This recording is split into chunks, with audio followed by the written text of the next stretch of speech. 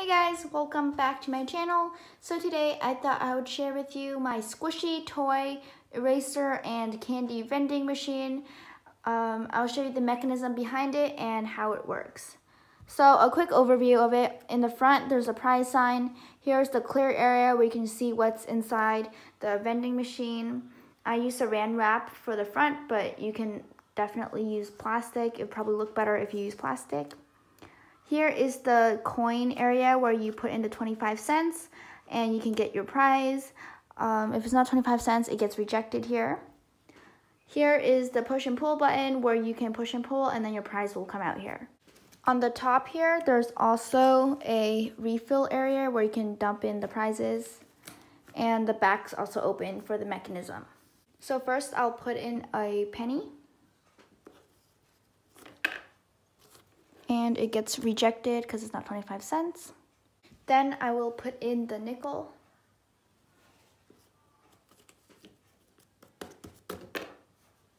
And it gets rejected. And if you put in a quarter, then it won't get rejected. It goes straight through. And now once you've put in the quarter, what you can do now is just push and pull and then your prize will come out.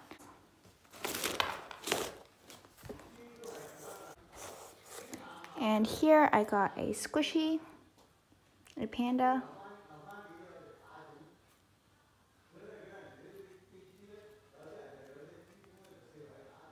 If I insert another quarter, I can get another prize. And there's nothing here. And then you push and pull this to receive your prize. Here I got a ramen eraser. An Awako eraser.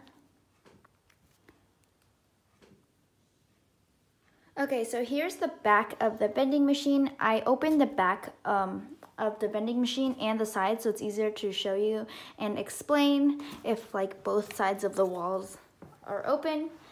So let's start here.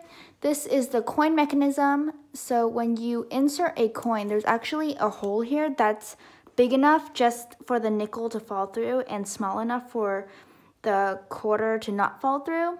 And if a quarter goes through, then it actually passes right through the hole. If a nickel, penny, or dime goes through, oh, I forgot to show you the dime, but if you put a dime in, it's not gonna go through and it's gonna get rejected into this little bin, which connects to the area where you can receive your coin back. And if it does make it through the quarter, then it goes here. This is a little container area. And here you can see that you can just pull this out and you can get your money. So that's just a little compartment. And this is just a ramp that you can build into this little compartment here. So from the front, if I put in a penny, this is what happens. Sometimes it gets stuck here because it's just cardboard, it's not perfect, but most of the time it will just fall right through. And if I put in a quarter, then this will happen. It just falls right through here into this little compartment here.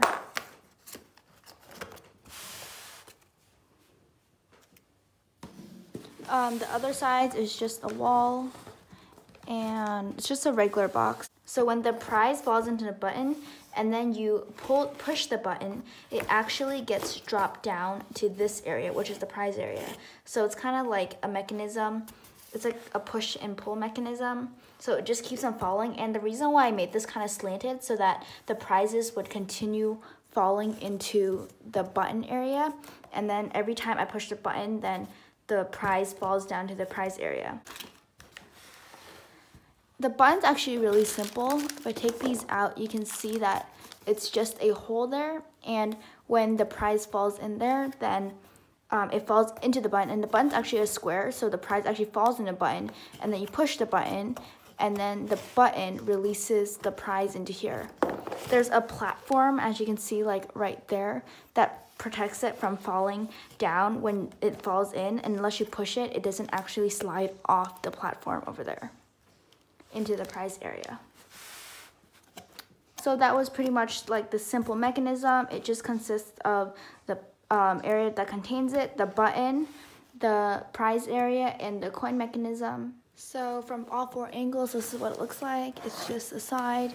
I decorated the back and I left this side open so you guys could see what it looks like, and that's it. Obviously, I can tape it back together to make it look like a regular box. I thought this was super cool and cute to make, so definitely give it a try if you don't have your own vending machine. If you like this video, make sure to like, comment, and subscribe, and see you in the next one. Bye!